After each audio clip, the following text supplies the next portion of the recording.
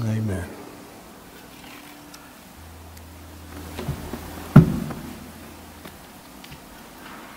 It is good to remember and be reminded that when we gaze into the manger, exactly what we're seeing. I'm so grateful for those who put their hands to the task last Sunday and transformed our facility into a very light-filled reflection of the season. I was reading earlier from a man who has a Jewish background but has become a Christian. And he was talking about the appearance of when the angels appeared to the shepherds, that these shepherds on the hills were where they were and doing what they were doing because they were watching over and raising the lambs that were to be used in the sacrificial portion of Passover. And according to this fellow, the lambs, when they're born into that particular group, the lambs are taken and they're wrapped in this special cloth to keep them in a clean context and environment, because that was required of the lambs that were used at Passover. And they called these cloths swaddling clothes. They swaddled them. And so when the angel announced to the shepherds, "You shall find this babe wrapped in swaddling clothes, lying in a manger," it said something to them. This babe born to you this day in the city of Bethlehem is a Savior who is Christ the Lord. They connected that the baby had been wrapped in cloth to prepare him for sacrifice. I thought, well, that's powerful. The pictures that surround the coming of Jesus, and then the pictures, the symbols that surround this season. It's festive. It reminds us just to come and see what God has done. And when we look at Bethlehem's babe, when we look into the manger, and one of the reasons we, by the way, have an empty manger, one of the children asked me last week when we were decorating this, they said, well, where's the baby? I said, well, he's not there. He's not a baby anymore. He grew up, went to a cross, and so I taught her quickly about how we worship the Savior of the empty manger, the empty cross, and the empty tomb. And we need to keep that in mind as we celebrate the season. Well, have you been hearing the bells? They are everywhere, aren't they? They're everywhere. And a good cause. Ringing the bells with those containers there for you to place your change in or dollar bills in. And I told you when we started this series, hear the bells ringing, that I hope that every time you would hear them, that you would be reminded of this acrostic that we're looking through. Remember, it's taken from a book entitled Surprise the World.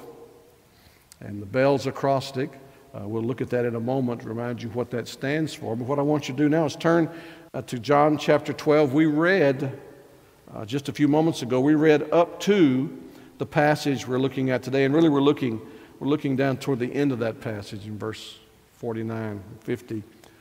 I want you to stand with me, if you would, though, if you found John 12, 44 to 50 in your Bible. If you don't have a Bible with you, we've anticipated that possibility. We've got the text on the screen, but we want to put a Bible in your hand. We want you to have your own copy of the Scriptures.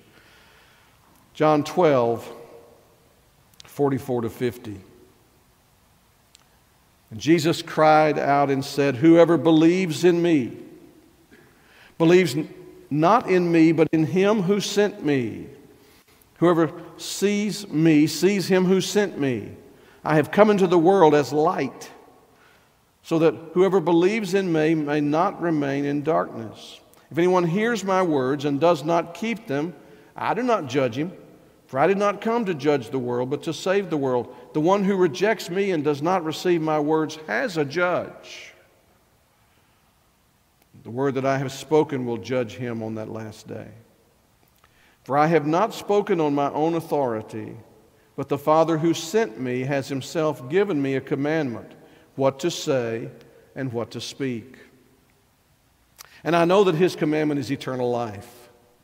What I say, therefore, I say as the Father has told me. Jesus is the eternal Son of God, the blessed second person of the Trinity.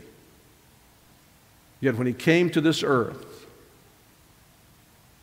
in covenant with the Father and the Spirit, he purposed to listen to his Father and say only what the Father told him to say and do only what the Father told him to do. If the Son of God, our Savior, recognized the wisdom and value in listening to the Spirit of God, how much more should we? We've just read together what?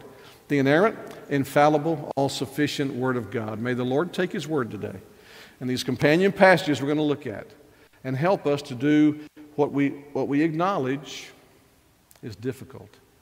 That is to be still and know that God is the true God. Thank you. Please be seated. My friend Don Whitney, who's been here, actually came to speak in this church before I came as pastor years ago, has written several books. His first book, which is a blockbuster, it's used in seminaries around the world now to teach spiritual disciplines, is called Spiritual Disciplines for the Christian Life. And in one of those, I think it's chapter 10, there is what he calls silence and solitude as a spiritual discipline. Silence and solitude. And before we get into that, I want to show you what the B.E.L.L.S acrostic stands for, just to remind you that we want to commit to one another. I preached on this, by the way, January 1st, 2017. To bless 3 people each week, at least one of whom is not a member of our church. You have an opportunity in this season to bless people just all over the place. Speak a blessing to them. We've already looked at that. We looked at that a couple weeks ago. Then the E is to eat with 3 people each week, at least one of whom is not a member of our church. And we said we looked at this, and this is Jesus modeling this for us. He went about doing good. He blessed people he encountered. He ate with tax collectors and sinners. We looked at that last week. And this can be anything from a snack, a cup of coffee, invite someone over. I would submit to you that people may be more receptive to respond to an invitation for you to welcome them into your home at this time of year than perhaps any other time of year. One of the things, Karen and I, of course, we love you, and we want to have all of you to stop by the house, and if you get comfortable there, settle in, be comfortable. If you need to stay, we've got places we can hang people on hooks and throw down mats. We can do some amazing things to bless you. But we want you to come in and do that. We hope to have some of our neighbors in. I hope that you'll make plans to come, because I hope and pray that you're going to have an opportunity to meet some of our neighbors and connect with them. But you're all welcome. I hope you know that, and we look forward to that.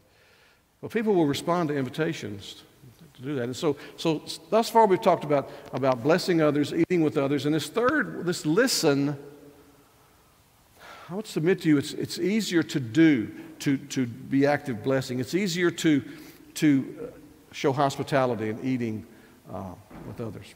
Something, as we said last week, we typically do, we eat 3 times a day if you don't count snacks. And so, there's always food around, something around. It's easy to invite people into that. Listening to the Holy Spirit, though, it's difficult. We're going to, next week, Lord willing, look at learning to be more like Jesus, and then the week following to live sent. Listening. Have you noticed? You just look around when you're walking, shopping down the street. How many people walk around with earbuds in their ears? You notice that? The electronics that we have today. And you can be listening. You can be walking, listening with your earbuds, listening to Handel's Messiah. You can be listening to Scripture. But it's interesting how we just We have noise around us all the time. And so I submit to you that in this culture, it is antithetical. It's going against the grain. It's swimming upstream to be quiet, to intentionally seek out quiet. And to find it. To find it. Joshua said, these are noisy times. I mean, this is the only time of the year pretty much that you can, pretty much anywhere you go, you hear the bells ringing from the Salvation Army. There's songs piped inside the store, outside the store. There's just noise, and beautiful noise at this time of year. But there's this need we have.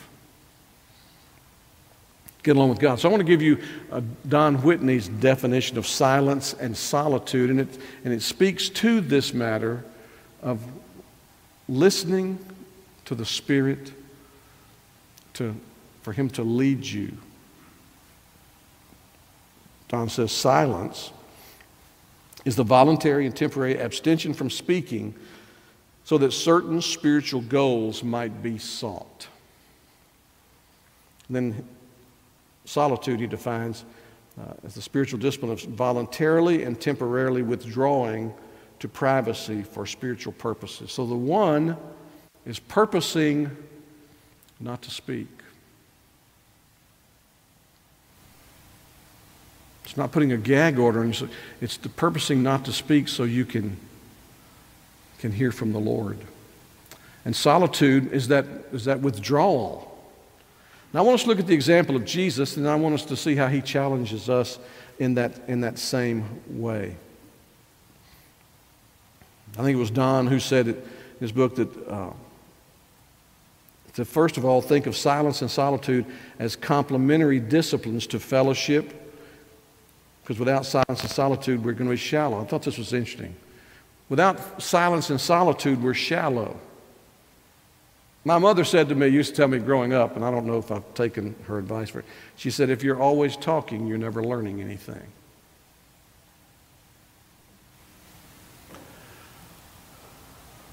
And there was a reason she said that to me. Don went on to say that without silence or solitude, we're shallow. Without fellowship, we're stagnant. So you get the picture there? You can withdraw. Well, you got to watch ourselves. We can withdraw because we don't like to be around people or want to avoid people. And there you're taking yourself away from fellowship. And that stagnates you. But if you don't withdraw regularly to hear from the Lord, then you're shallow. You won't develop a depth. They're usually found together, too, the silence and solitude. And then just recognize what I said a while ago, that Western cultural conditions, they inoculate us so that we need noise. I don't know if you do this, but perhaps you come in, turn on radio, turn on live streaming, turn on the TV, and let noise come in with you. And so we're challenged. And this habit, not only cultivating the habit of intentionally blessing others, not only cultivating the habit of intentionally showing hospitality and welcoming others into your world, but the habit of withdrawing to wait upon the Lord. It's not easy. Not in the hustle and bustle of the 21st century. Look at our Savior, though. Notice what He said in John 12:49 and 50. I've not spoken on my own authority, but the Father who sent me has Himself given me a commandment, what to say and what to speak. This means He has to listen to the Father.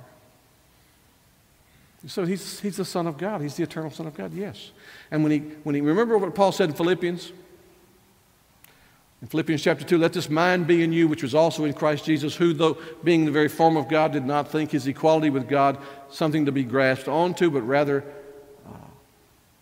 took upon himself the form of a servant, emptying himself. What did he empty himself of? He didn't empty himself of deity. He's the eternal Son of God. But he emptied himself of some prerogatives, divine prerogatives. So when he came to earth, while he could be one place and then remove himself and be somewhere else miraculously, he limited himself so he couldn't be two places at once. He put limitations upon himself. And one of the limitations was that he would listen to God. He would not say anything on his own. He says it right here in the text. Everything I'm telling you, and you know how this played with the religious elite. Everything I'm telling you is what my Father told me to tell you. I haven't told you a thing that's outside the bounds of his will, his desire for you to know.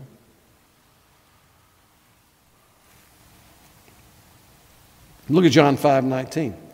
So Jesus said to them, truly, truly, I say to you, the Son can do nothing of his own accord, but only what he sees the Father doing. For whatever the Father does, that the Son does likewise. Listen, John, in that same chapter, John 5, verse 30, I can do nothing on my own. As I hear, I judge, and my judgment is just, because I seek not my own will, but the will of him who sent me. He is consciously aware, as he moved through this earth in the incarnation, that he was only to say what the Father told him to say, and only to do what the Father told him to do. He had to listen.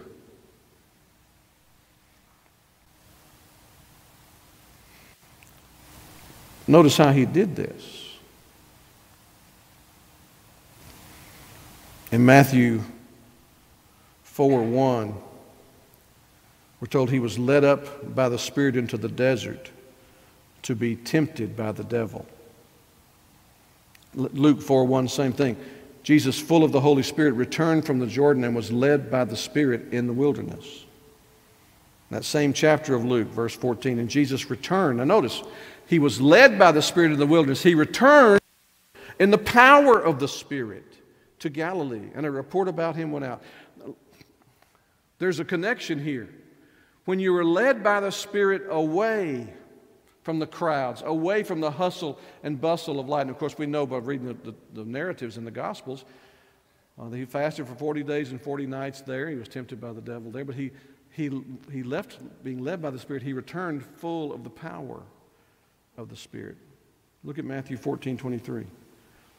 And after he dismissed the crowds, he went up on the mountains by himself to pray. That wasn't the only time in his ministry that he drew aside. He drew aside for an extended period that time. He dismissed the crowds and he retreated to pray. When evening came, he was there alone. Again, Mark 1:35. Rising very early in the morning while it was still dark, he departed and went out to a desolate place, and there he prayed. You get the picture here? Luke 4:42, and when it was day, he departed and went into a desolate place, and the people sought him and came to him and would have kept him from leaving them. Notice he went out at night, prayed through the night. He went out in the morning before daylight. He went out during the day.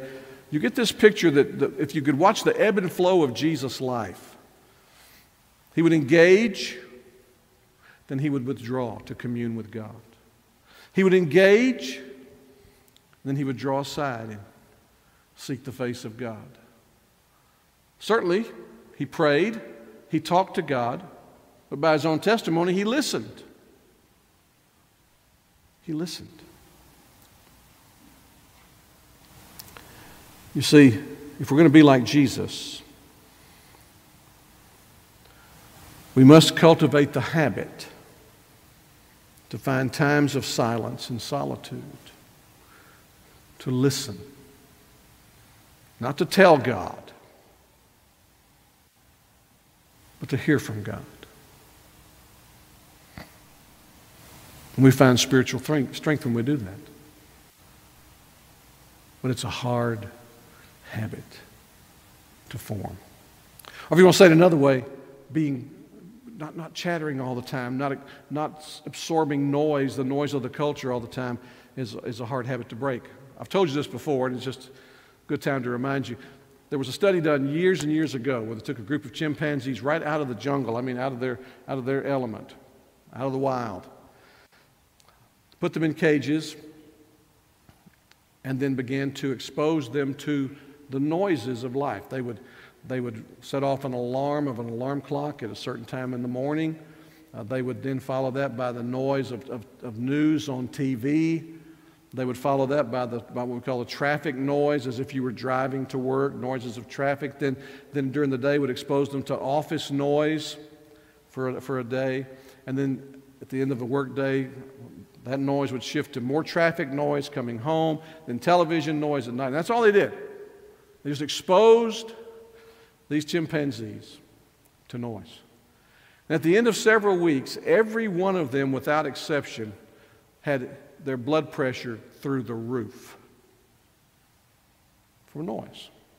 Not experiencing the experiences in the context of the noise, but just exposed to the noise.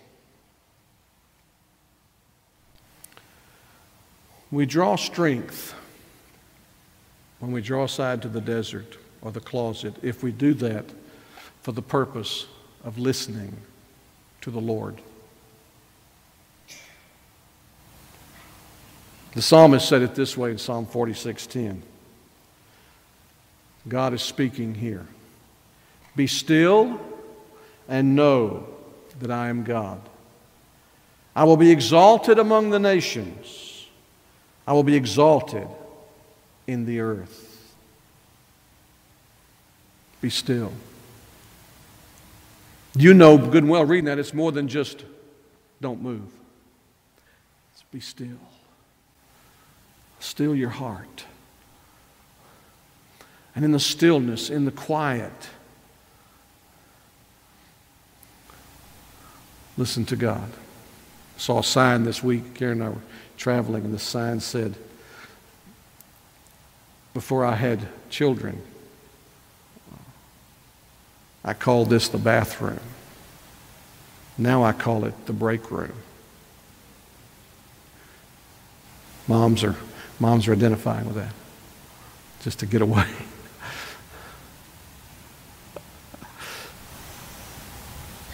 Be still. And in that stillness, know. You say, well, but I know there's a God. No, be still and know that I am, that the I am is your God, God over your life, your circumstances. Be still and know that whatever is happening, the chaos near, the chaos far, be still and know that I will be exalted. I will be glorified.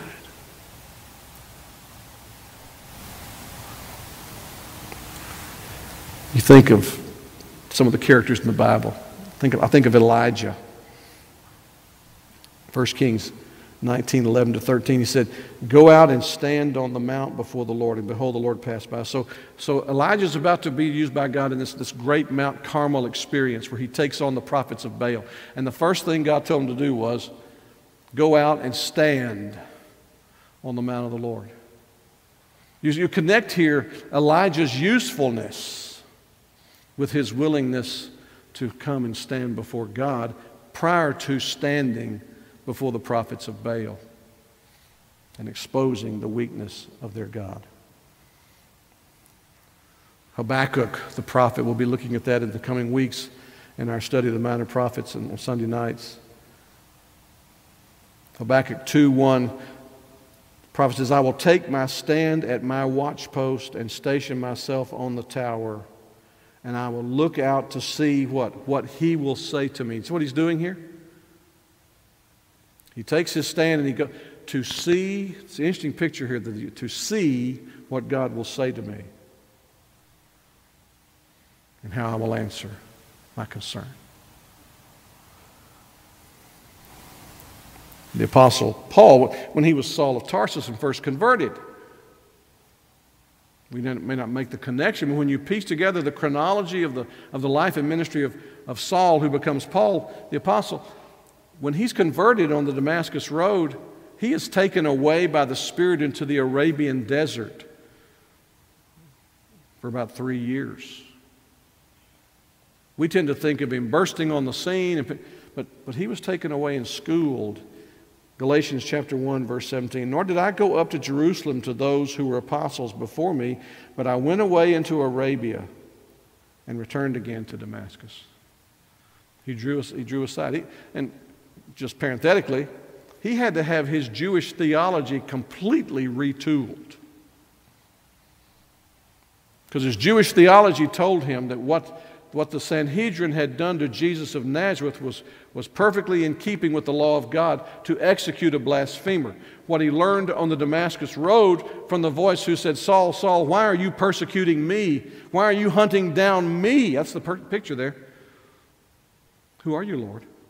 I'm Jesus. He had to be retaught. And if you want to see the result of that, other than just his ministry, of his gospel ministry, read Romans 9 sometime with the perspective that says this is Paul saying, I had to come face to face with, if we killed Jesus, who is the Messiah, then has God's word and God's plan failed? Read chapter 9 that way. It's not as though the word of God had failed, he said. And he had to rethink, be taught to retrain, so he drew aside.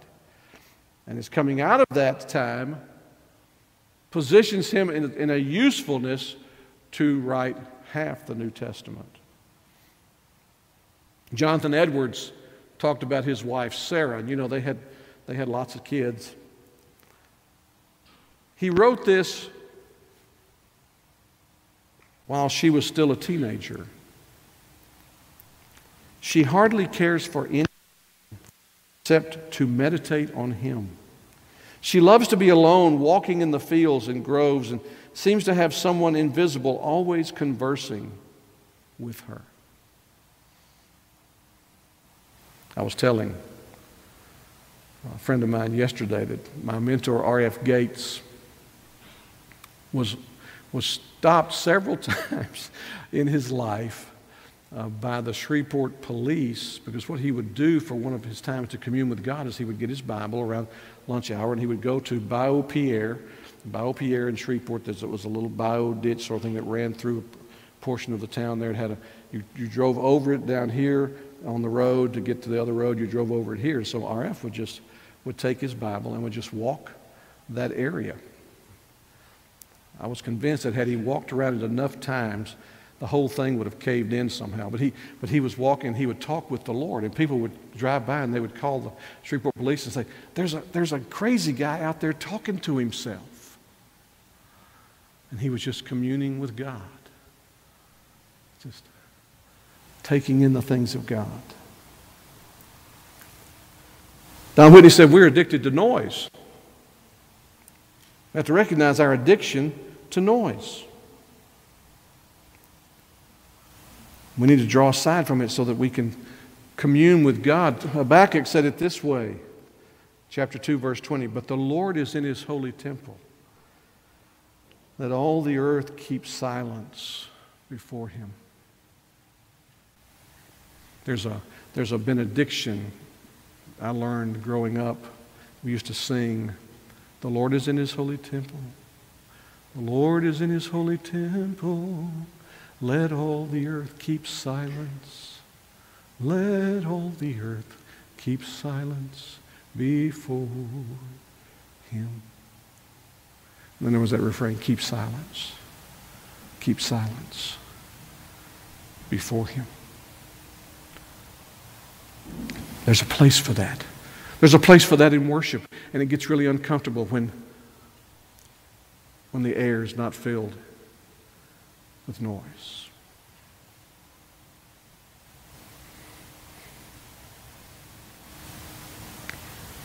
In silence, do your thoughts drift toward God, or they just begin to drift? In silence, do you find that you're tuning your heart to the Lord, or you're racing through what the rest of the day and the next day may hold? The prophet Zephaniah, in chapter 1, verse 7, this is recorded, "Be silent before the Lord God, for the day of the Lord is near. The Lord has prepared a sacrifice and consecrated his guests." It's not just silence, but it's silence before the Lord God, the sovereign Lord. George Whitefield, the great evangelist of the First Great Awakening, said this, record this in his journal. "God was pleased to pour into my soul a great spirit of supplication, and a sense of his free, distinguishing mercies so filled me with love, humility, and joy, and holy confusion that I could at last only pour out my heart before him in awful silence." Get that picture. I could only pour out my heart before him in awful, not horrible, but in silence filled with awe. I was so full that I could not well speak. Do you know anything about that?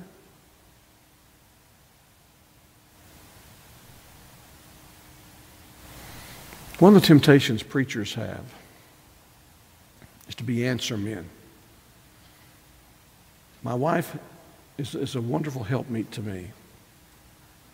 And she's had occasion to chide me on when we've been together in ministry, and she'll say, you begin to answer their question before they had finished asking their question. You need to listen better.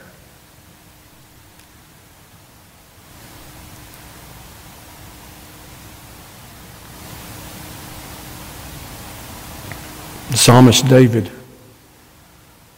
in Psalm 62, said this, verses 1 and 2, "For God alone my soul waits in silence. From him comes my salvation. He alone is my rock and my salvation, my fortress. I shall not be greatly shaken." And then down that same psalm, verses 5 and 6, "For God alone, O my soul, wait in silence." So the psalm begins with him declaring what he longs to cultivate as a habit. For God alone, my soul waits in silence. In verses 5 and 6, he is admonishing his soul. For God alone, O my soul, wait in silence, for my hope is from him. He only is my rock and my salvation, my fortress. I shall not be shaken. See the picture there, the progression? The prophet Isaiah speaks in chapter 30, verse 15, for thus said the Lord God, or as some translations, thus said the sovereign Lord, the Holy One of Israel, in returning and rest you shall be saved. In quietness and in trust shall be your strength. And here's the indictment. But you were unwilling.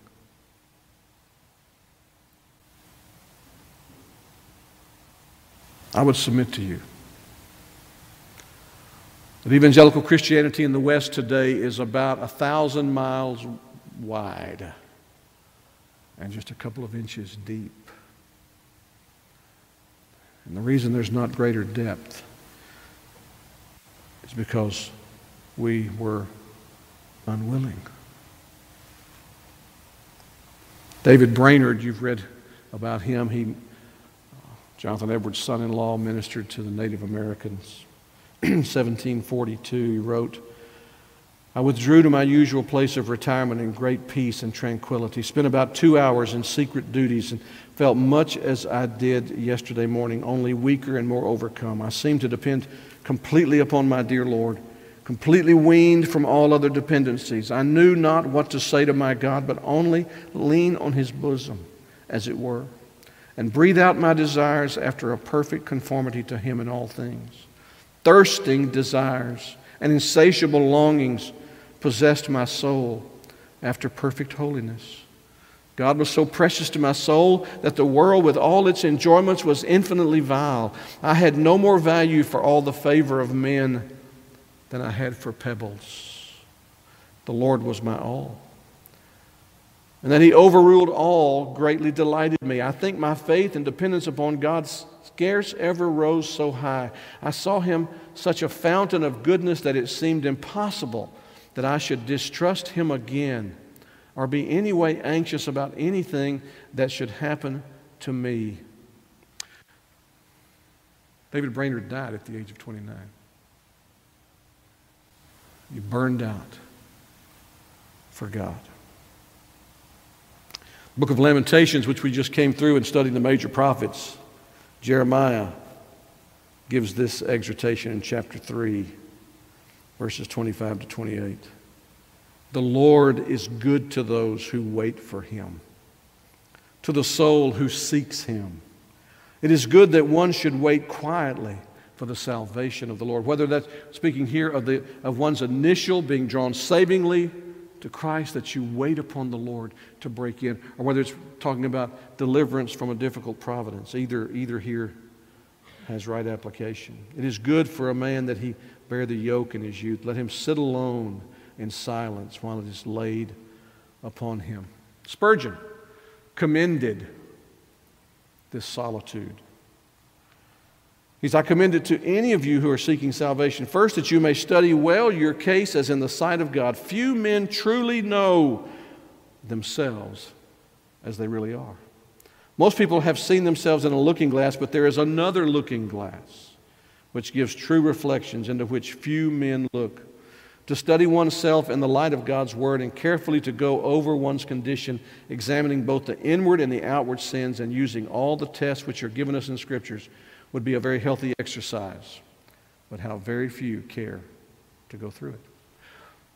This is what the old writers meant when they would engage someone about their soul and say, go alone, go home and get alone with God. Get alone with God. You see, to sit and listen to the Lord.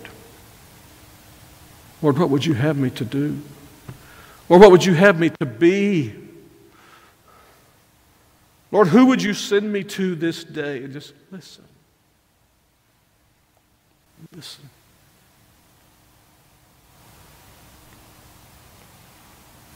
There's a time to draw aside when we need to be nurtured and restored. Jesus said this to his disciples. Can you imagine this Jesus who got up in the morning and would draw aside, who would go away at night and spend the night in commune with God, said to them in Mark chapter 6, verse 31, come away by yourselves to a desolate place and rest a while.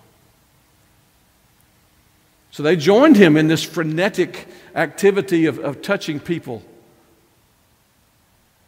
ministering, crowds pressing in, people approaching him to accuse him. They joined him in this, and he said, come away.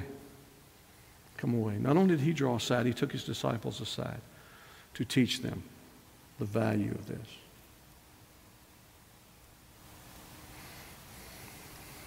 Billy Graham tells about a time in his life. You know, he's 90 and 91 now.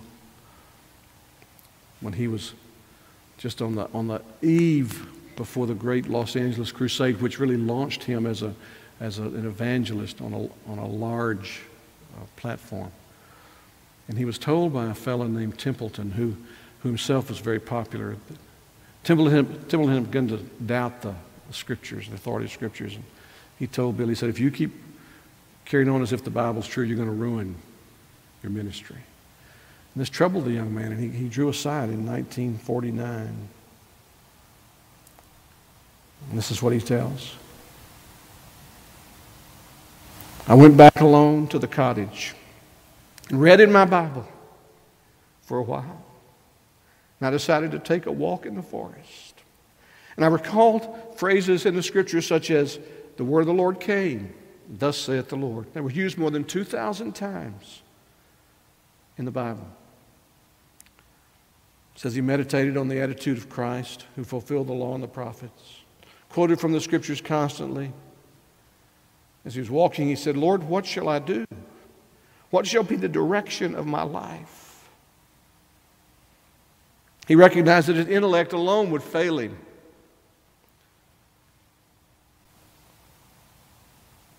So he asked He wanted to know the things of the Spirit on this matter.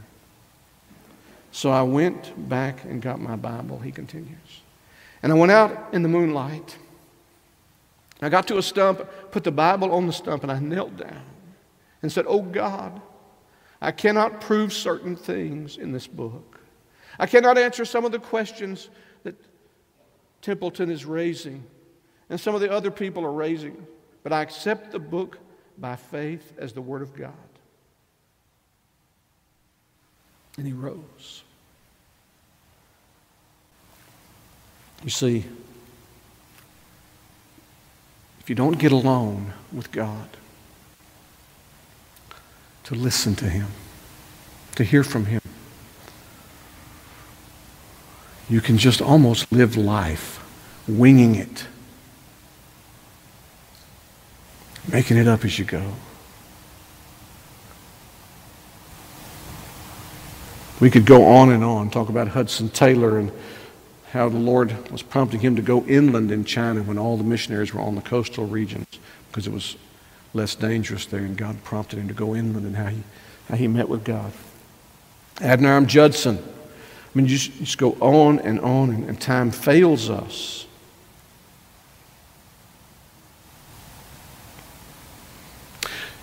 You see, silence, listening to the Lord, intentionally getting a way to do that, will strengthen you in other areas in your life. Bible reading, Bible intake, fellowshipping with one another, ministry, mercy, listening to the Scriptures. You see, if there's a dullness of hearing the Word when it's taught and preached, or when you're reading and you drift and you fall asleep, to draw aside with God and say, "God, do whatever has to be done in me to quicken me in these matters that my spiritual growth is dependent upon." The L, one of the L's, it's about listening to the Spirit. A habit not easily cultivated, but a habit desperately needed. Otherwise, you run the risk of being tossed about by every wind of doctrine. Anyone comes along the pike, has some new thing, or you run the risk of just sort of settling into, well, I've just kind of always known this sort of stuff, and the hunger to learn and grow is not there. But to draw aside before the Lord. Search me, O God. Know my heart. Try me and know my thoughts. Lord, discover in me anything that displeases you and hinders me from being conformed to the image of Christ, and just lay yourself before the Lord and let Him do His work.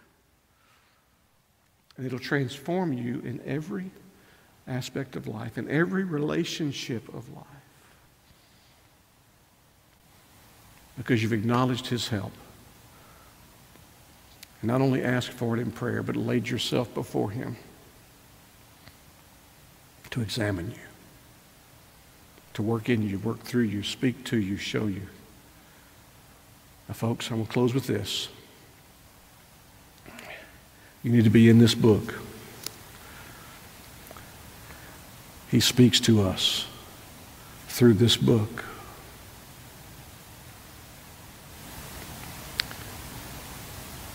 He will tell us the truth of this book that we've encountered. That's why we offer Sunday school. That's why we offer morning worship. It's why we offer evening times.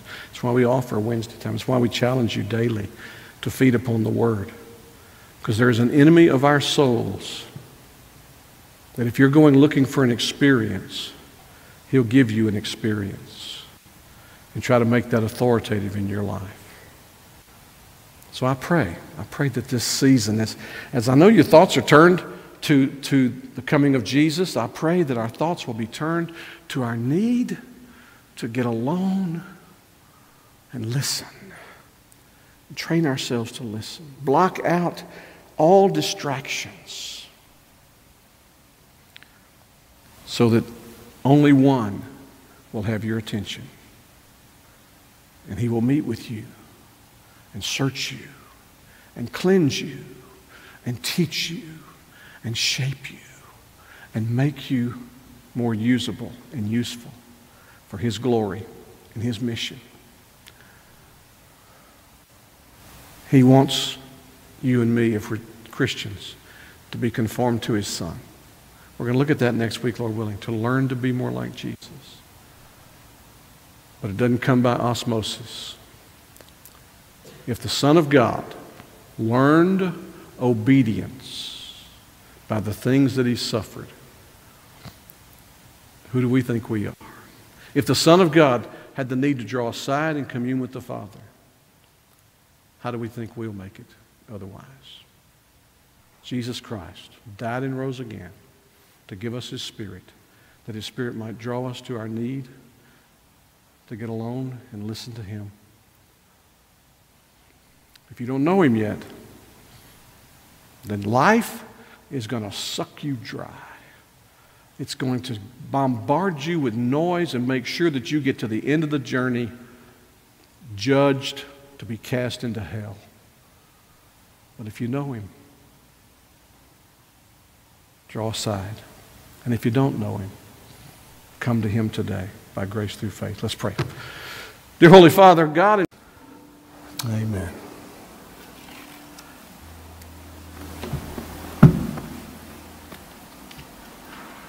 It is good to remember and be reminded that when we gaze into the manger,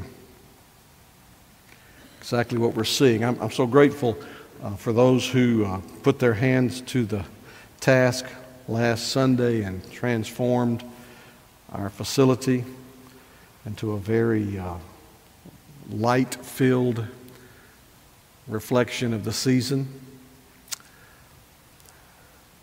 I was reading earlier from a man who has a Jewish background but has become a Christian. And he was talking about the appearance of when the angels appeared to the shepherds, that these shepherds on the hills were where they were and doing what they were doing because they were watching over and raising the lambs that were to be used in the sacrificial portion of Passover.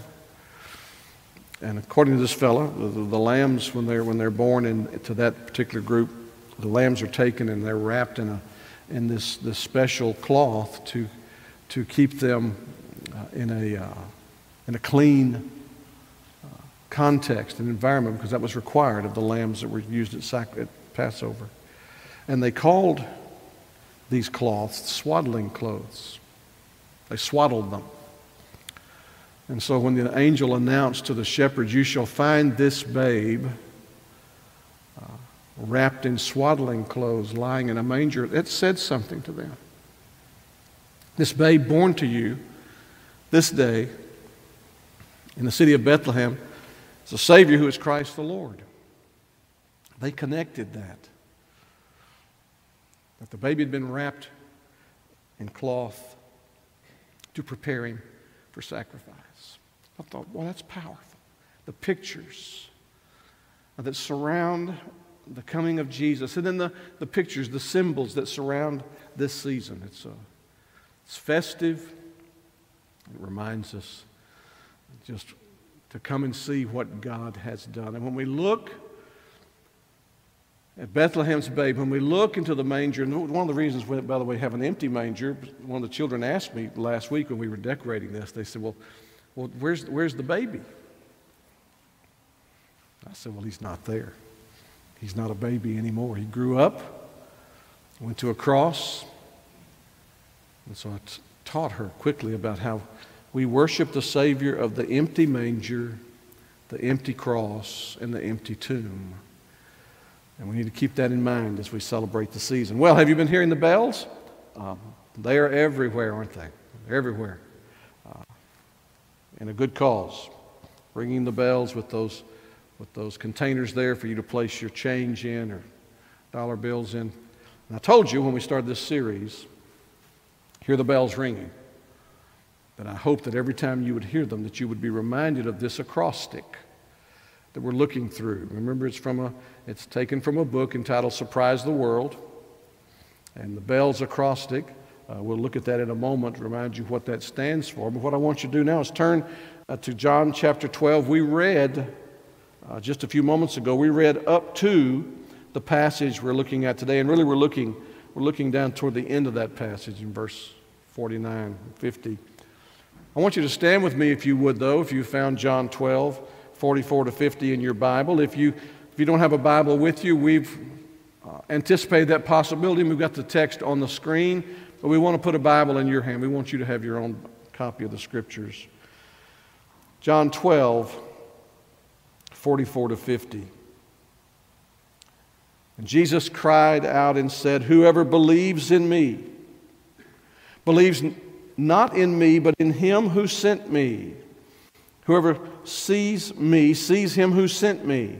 I have come into the world as light, so that whoever believes in me may not remain in darkness. If anyone hears my words and does not keep them, I do not judge him, for I did not come to judge the world, but to save the world. The one who rejects me and does not receive my words has a judge. The word that I have spoken will judge him on that last day. For I have not spoken on my own authority, but the Father who sent me has himself given me a commandment, what to say and what to speak. And I know that his commandment is eternal life. What I say, therefore, I say as the Father has told me." Jesus is the eternal Son of God, the blessed second person of the Trinity. Yet when he came to this earth, in covenant with the Father and the Spirit, he purposed to listen to his Father and say only what the Father told him to say, and do only what the Father told him to do. If the Son of God, our Savior, recognized the wisdom and value in listening to the Spirit of God, how much more should we? We've just read together what? The inerrant, infallible, all-sufficient Word of God. May the Lord take His Word today and these companion passages we're going to look at and help us to do what we acknowledge is difficult. That is to be still and know that God is the true God. Thank you. Please be seated. My friend Don Whitney, who's been here, actually came to speak in this church before I came as pastor years ago, has written several books. His first book, which is a blockbuster, it's used in seminaries around the world now to teach spiritual disciplines. It's called Spiritual Disciplines for the Christian Life. And in one of those, I think it's chapter 10, there is what he calls silence and solitude as a spiritual discipline. Silence and solitude. And before we get into that, I want to show you what the B.E.L.L.S acrostic stands for, just to remind you that we want to commit to one another. I preached on this, by the way, January 1st, 2017.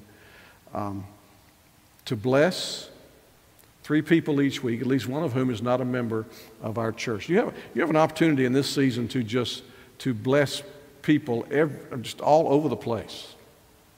Speak a blessing to them. We've already looked at that. We looked at that a couple weeks ago. Then the E is to eat with 3 people each week, at least one of whom is not a member of our church. And we said, we looked at this, and this is Jesus modeling this for us. He went about doing good. He blessed people he encountered.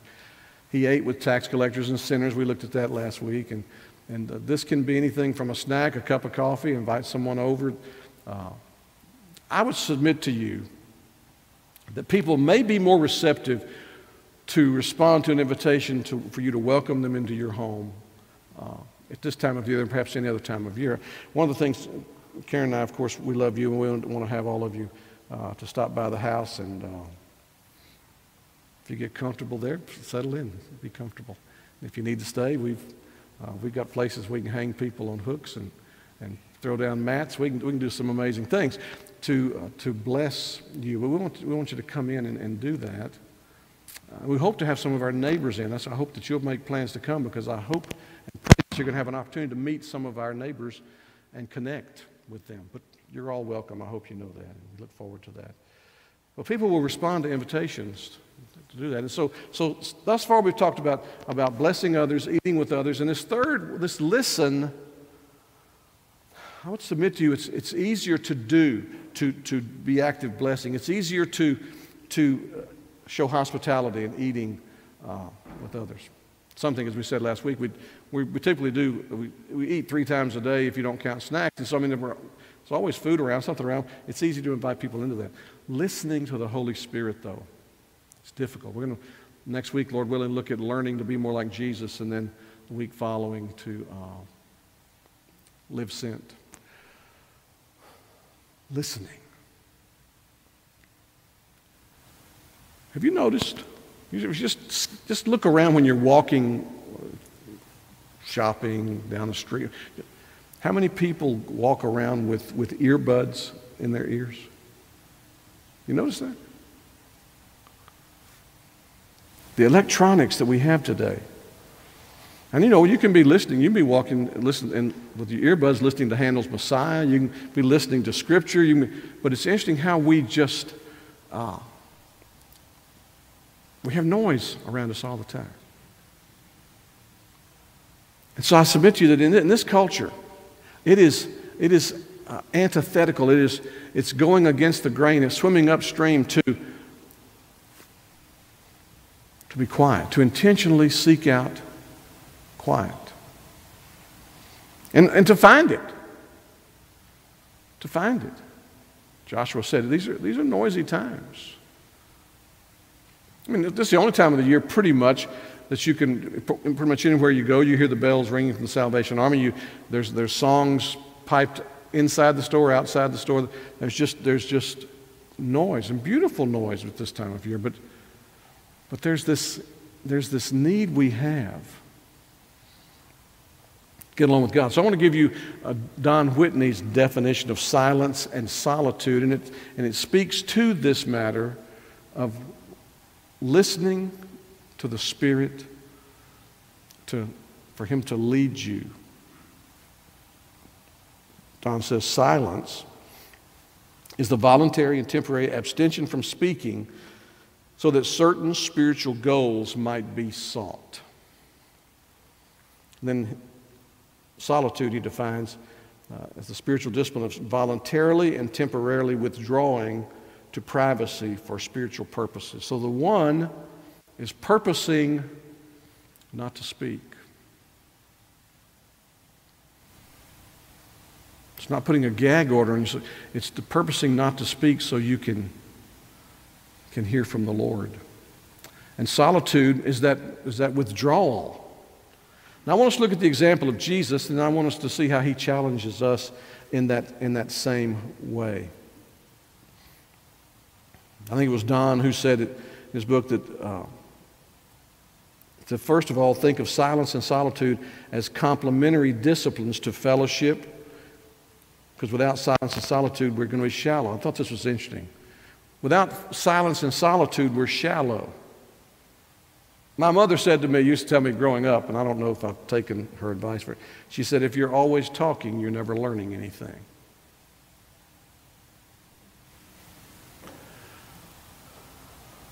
And there was a reason she said that to me.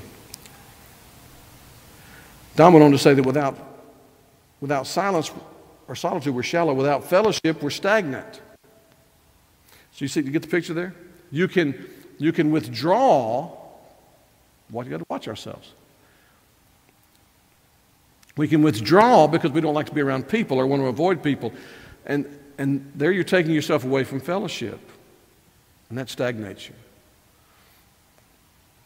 But if you don't withdraw regularly to hear from the Lord, then you're shallow. You won't develop a depth.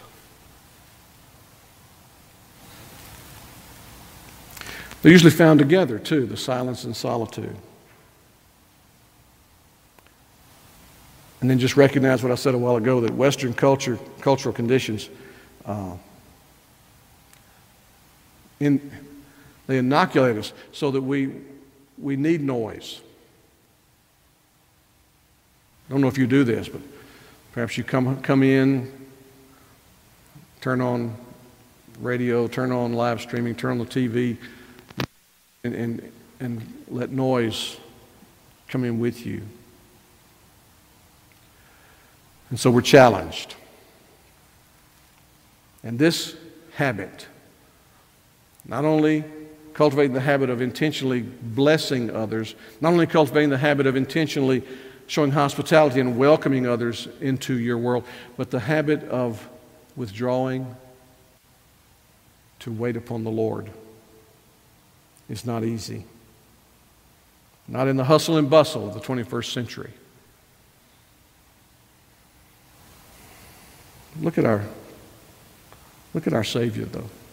Notice what he said in John 12, 49 and 50. I've not spoken on my own authority, but the Father who sent me has himself given me a commandment, what to say and what to speak. This means he has to listen to the Father.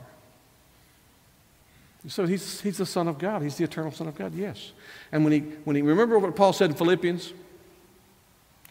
In Philippians chapter 2, let this mind be in you, which was also in Christ Jesus, who, though being the very form of God, did not think his equality with God something to be grasped onto, but rather took upon himself the form of a servant, emptying himself. What did he empty himself of? He didn't empty himself of deity. He's the eternal Son of God. But he emptied himself of some prerogatives, divine prerogatives. So when he came to earth, while he could be one place and then remove himself and be somewhere else miraculously, he limited himself so he couldn't be two places at once. He put limitations upon himself. And one of the limitations was that he would listen to God. He would not say anything on his own. He says it right here in the text. Everything I'm telling you, and you know how this played with the religious elite. Everything I'm telling you is what my Father told me to tell you. I haven't told you a thing that's outside the bounds of his will, his desire for you to know.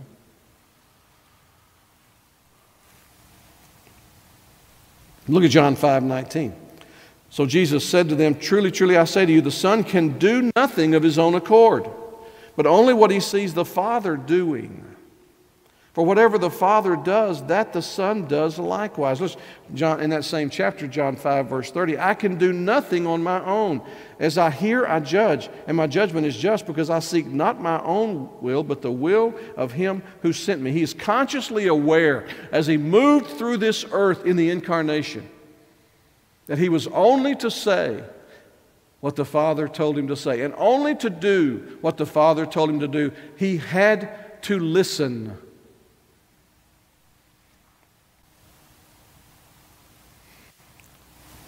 Notice how he did this. In Matthew 4:1, we're told he was led up by the Spirit into the desert to be tempted by the devil. Luke 4:1, same thing. Jesus, full of the Holy Spirit, returned from the Jordan and was led by the Spirit in the wilderness. That same chapter of Luke, verse 14, and Jesus returned. Now notice, he was led by the Spirit in the wilderness. He returned in the power of the Spirit to Galilee, and a report about him went out. There's a connection here. When you were led by the Spirit away from the crowds, away from the hustle and bustle of life. And of course, we know by reading the narratives in the Gospels, he fasted for 40 days and 40 nights there. He was tempted by the devil there, but he left being led by the Spirit. He returned full of the power of the Spirit. Look at Matthew 14:23. And after he dismissed the crowds, he went up on the mountains by himself to pray. That wasn't the only time in his ministry that he drew aside. He drew aside for an extended period that time. He dismissed the crowds and he retreated to pray. When evening came, he was there alone. Again, Mark 1:35. Rising very early in the morning, while it was still dark, he departed and went out to a desolate place, and there he prayed. You get the picture here? Luke 4:42, and when it was day, he departed and went into a desolate place, and the people sought him and came to him and would have kept him from leaving them. Notice he went out at night, prayed through the night.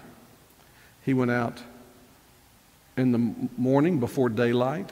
He went out during the day. You get this picture that if you could watch the ebb and flow of Jesus' life, he would engage, then he would withdraw to commune with God. He would engage, then he would draw aside and seek the face of God. Certainly, he prayed, he talked to God, but by his own testimony, he listened. He listened. You see, if we're going to be like Jesus,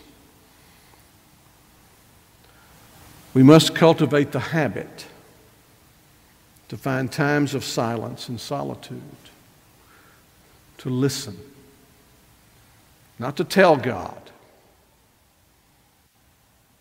but to hear from God. And we find spiritual strength when we do that. But it's a hard habit to form. Or if you want to say it another way, being not chattering all the time, not absorbing noise, the noise of the culture all the time, is a hard habit to break. I've told you this before, and it's just a good time to remind you. There was a study done years and years ago where they took a group of chimpanzees right out of the jungle, out of their element, out of the wild, put them in cages, and then began to expose them to the noises of life. They would set off an alarm of an alarm clock at a certain time in the morning. They would then follow that by the noise of news on TV. They would follow that by what we call the traffic noise, as if you were driving to work, noises of traffic. Then during the day would expose them to office noise for a day. And then at the end of a work day, that noise would shift to more traffic noise coming home, then television noise at night. And that's all they did. They just exposed these chimpanzees to noise. And at the end of several weeks, every one of them, without exception, had their blood pressure through the roof from noise. Not experiencing the experiences in the context of the noise, but just exposed to the noise. We draw strength when we draw aside to the desert or the closet, if we do that for the purpose of listening to the Lord. The psalmist said it this way in Psalm 46:10. God is speaking here. Be still and know that I am God. I will be exalted among the nations. I will be exalted in the earth. Be still. You know good and well reading that it's more than just don't move. It's be still. Still your heart. And in the stillness, in the quiet, listen to God. I saw a sign this week. Karen and I were traveling, and the sign said, before I had children, I called this the bathroom. Now I call it the break room. Moms are identifying with that, just to get away.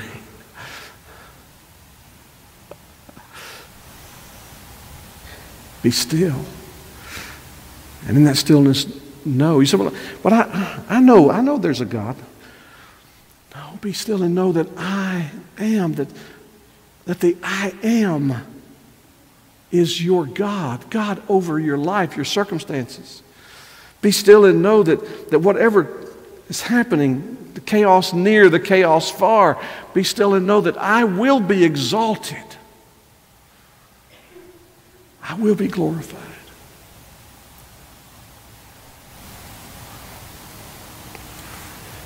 You think of some of the characters in the Bible. I think of Elijah. 1 Kings 19:11-13, he said, "Go out and stand on the mount before the Lord, and behold, the Lord passed by." So Elijah's about to be used by God in this great Mount Carmel experience where he takes on the prophets of Baal.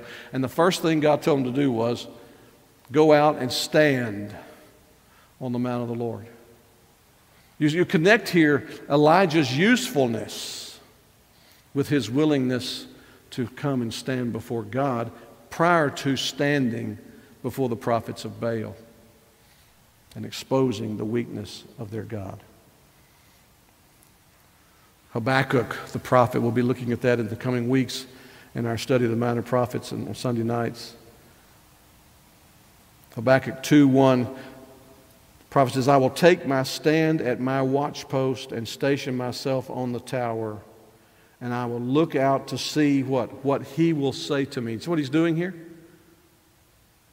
He takes his stand and he goes to see. It's an interesting picture here, to see what God will say to me and how I will answer my concern. The Apostle Paul, when he was Saul of Tarsus and first converted, we may not make the connection, but when you piece together the chronology of the life and ministry of Saul, who becomes Paul the Apostle, when he's converted on the Damascus Road, he is taken away by the Spirit into the Arabian desert for about 3 years. We tend to think of him bursting on the scene, but he was taken away and schooled.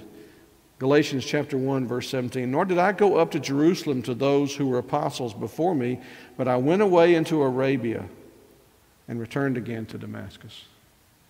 He drew aside. And just parenthetically, he had to have his Jewish theology completely retooled. Because his Jewish theology told him that what the Sanhedrin had done to Jesus of Nazareth was perfectly in keeping with the law of God to execute a blasphemer. What he learned on the Damascus Road from the voice who said, "Saul, Saul, why are you persecuting me? Why are you hunting down me?" That's the picture there. "Who are you, Lord?" "I'm Jesus." He had to be retaught. And if you want to see the result of that, other than just his ministry, of his gospel ministry, read Romans 9 sometime with the perspective that says this is Paul saying, I had to come face to face with, if we killed Jesus, who is the Messiah, then has God's word and God's plan failed? Read chapter 9 that way. It's not as though the word of God had failed, he said. And he had to rethink, be taught to retrain, so he drew aside. And his coming out of that time positions him in a usefulness to write half the New Testament. Jonathan Edwards talked about his wife Sarah, and you know they had lots of kids. He wrote this while she was still a teenager. She hardly cares for anything except to meditate on him.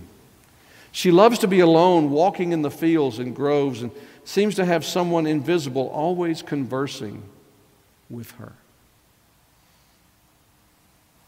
I was telling a friend of mine yesterday that my mentor, R.F. Gates, was stopped several times in his life by the Shreveport police, because what he would do for one of his times to commune with God is he would get his Bible around lunch hour and he would go to B.E.L.L.S in Shreveport. There was a little bayou ditch sort of thing that ran through a portion of the town there. It had you drove over it down here on the road to get to the other road. You drove over it here. So RF would take his Bible and would just walk that area. I was convinced that had he walked around it enough times, the whole thing would have caved in somehow. But he was walking, he would talk with the Lord, and people would drive by and they would call the Shreveport police and say, there's a crazy guy out there talking to himself. And he was just communing with God. Just taking in the things of God. Don Whitney said, we're addicted to noise. We have to recognize our addiction to noise. We need to draw aside from it so that we can commune with God. Habakkuk said it this way, chapter 2, verse 20, "But the Lord is in his holy temple. Let all the earth keep silence before him." There's a benediction I learned growing up. We used to sing, "The Lord is in his holy temple. The Lord is in his holy temple. Let all the earth keep silence. Let all the earth keep silence before him." And then there was that refrain, "Keep silence. Keep silence before him." There's a place for that. There's a place for that in worship. And it gets really uncomfortable when the air is not filled with noise.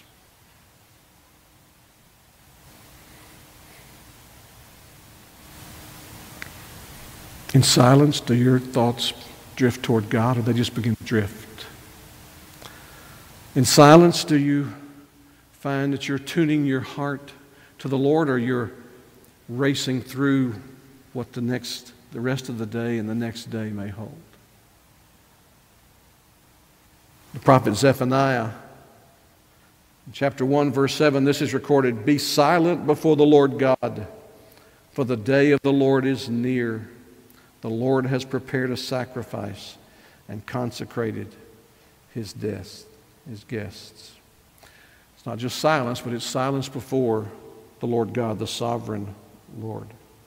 George Whitefield, the great evangelist of the First Great Awakening, said this, record this in his journal: "God was pleased to pour into my soul a great spirit of supplication, and a sense of his free, distinguishing mercies so filled me with love, humility, and joy, and holy confusion that I could at last only pour out my heart before him in awful silence." Get that picture. I could only pour out my heart before him in awful, not horrible, but in silence filled with awe. I was so full that I could not well speak. Do you know anything about that?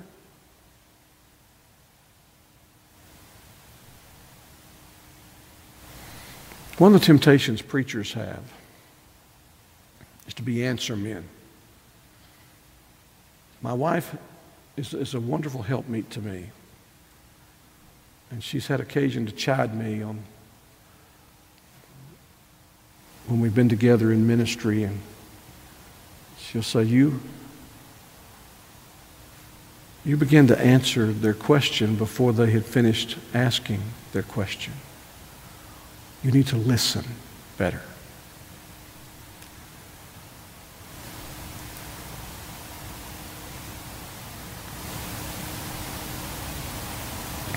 The psalmist David, in Psalm 62, said this, verses 1 and 2, "For God alone my soul waits in silence. From him comes my salvation. He alone is my rock and my salvation, my fortress. I shall not be greatly shaken." And then down that same psalm, verses 5 and 6, "For God alone, O my soul, wait in silence." So the psalm begins with him declaring what he longs to cultivate, is to have it. For God alone, my soul waits in silence. In verses 5 and 6, he is admonishing his soul. For God alone, O my soul, wait in silence, for my hope is from him. He only is my rock and my salvation, my fortress. I shall not be shaken. See the picture there, the progression? The prophet Isaiah speaks in chapter 30, verse 15, For thus said the Lord God, or as some translations, thus said the sovereign Lord, the Holy One of Israel, in returning and rest you shall be saved. In quietness and in trust shall be your strength. And here's the indictment. But you were unwilling.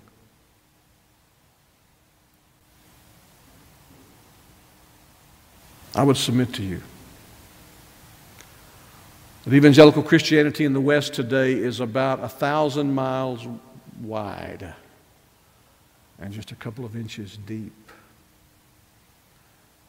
And the reason there's not greater depth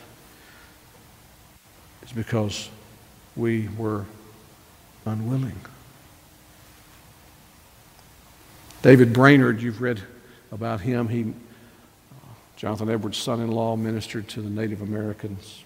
In 1742, he wrote, "I withdrew to my usual place of retirement in great peace and tranquility, spent about 2 hours in secret duties, and felt much as I did yesterday morning, only weaker and more overcome. I seemed to depend completely upon my dear Lord, completely weaned from all other dependencies. I knew not what to say to my God, but only lean on His bosom, as it were, and breathe out my desires after a perfect conformity to Him in all things. Thirsting desires and insatiable longings possessed my soul after perfect holiness. God was so precious to my soul that the world with all its enjoyments was infinitely vile. I had no more value for all the favor of men than I had for pebbles. The Lord was my all. And that He overruled all greatly delighted me. I think my faith and dependence upon God scarce ever rose so high. I saw Him such a fountain of goodness that it seemed impossible that I should distrust Him again or be any way anxious about anything that should happen to me." David Brainerd died at the age of 29. He burned out for God. The book of Lamentations, which we just came through and studied the major prophets, Jeremiah gives this exhortation in chapter 3, verses 25 to 28. "The Lord is good to those who wait for Him, to the soul who seeks Him. It is good that one should wait quietly for the salvation of the Lord." Whether that's speaking here of one's initial being drawn savingly to Christ, that you wait upon the Lord to break in, or whether it's talking about deliverance from a difficult providence. Either here has right application. "It is good for a man that he bear the yoke in his youth. Let him sit alone in silence while it is laid upon him." Spurgeon commended this solitude. He says, "I commend it to any of you who are seeking salvation. First, that you may study well your case as in the sight of God. Few men truly know themselves as they really are.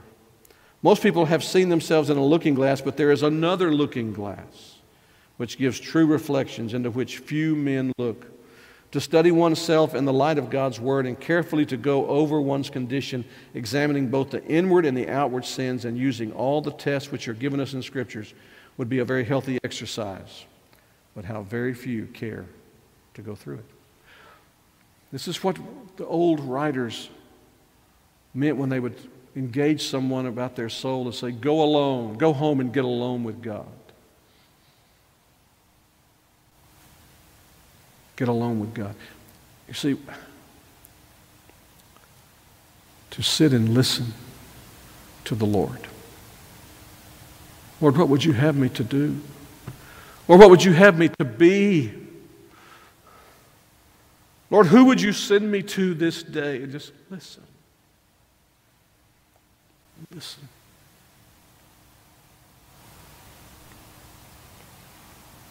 There's a time to draw aside when we need to be nurtured and restored. Jesus said this to His disciples. Can you imagine this Jesus who got up in the morning and would draw aside, who would go away at night and spend the night in commune with God, said to them in Mark chapter 6, verse 31, "Come away by yourselves to a desolate place and rest a while."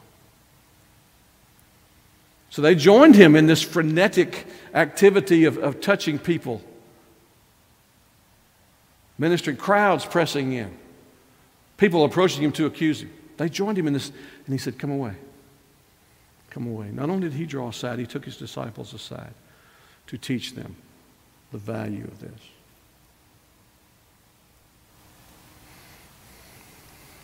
Billy Graham tells about a time in his life. You know, he's 90, 91 now. When he was just on the eve before the great Los Angeles crusade, which really launched him as an evangelist on a large platform. And he was told by a fellow named Templeton, who himself was very popular. Templeton began to doubt the Scriptures, the authority of Scriptures. And he told Bill, he said, if you keep carrying on as if the Bible's true, you're going to ruin your ministry. And this troubled the young man, and he drew aside in 1949. And this is what he tells. I went back alone to the cottage and read in my Bible for a while. And I decided to take a walk in the forest.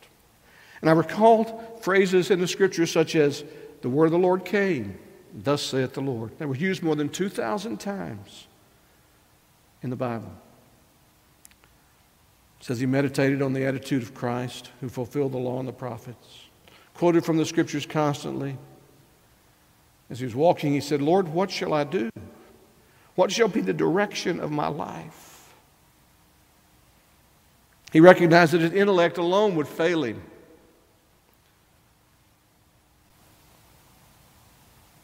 So he asked. He wanted to know the things of the Spirit on this matter. So I went back and got my Bible, he continues. And I went out in the moonlight.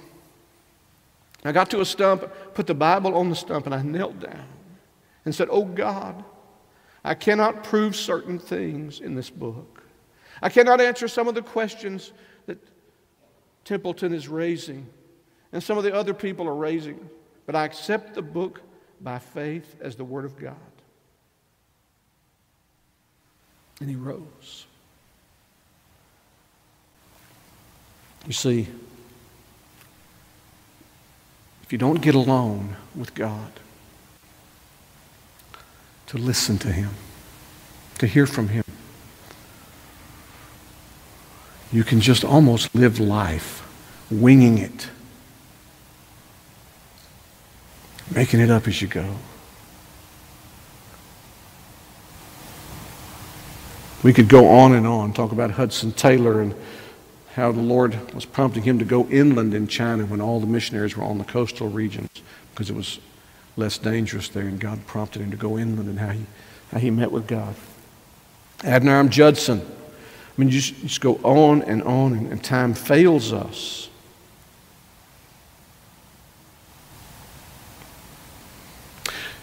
You see, silence, listening to the Lord, intentionally getting a way to do that, will strengthen you in other areas in your life. Bible reading, Bible intake, fellowshipping with one another, ministry, mercy, listening to the Scriptures. You see, if there's a dullness of hearing the Word when it's taught and preached, or when you're reading and you drift and you fall asleep, to draw aside with God and say, God, do whatever has to be done in me to quicken me in these matters that my spiritual growth is dependent upon. The L, one of the L's, it's about listening to the Spirit. A habit not easily cultivated, but a habit desperately needed.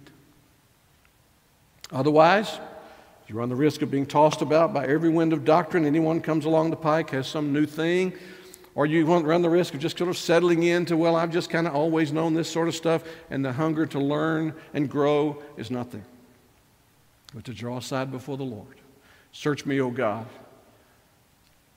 Know my heart.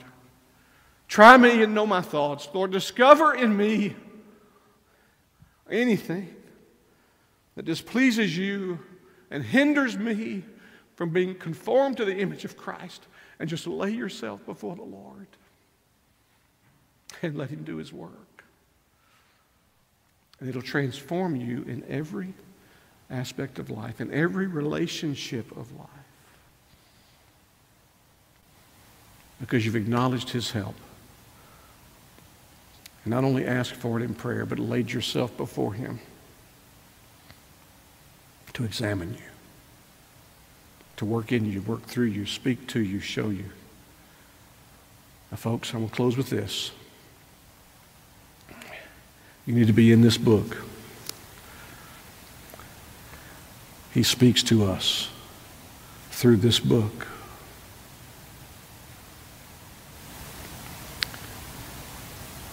He will tell us the truth of this book that we've encountered. That's why we offer Sunday school. That's why we offer morning worship. It's why we offer evening times. It's why we offer Wednesday times. It's why we challenge you daily to feed upon the Word.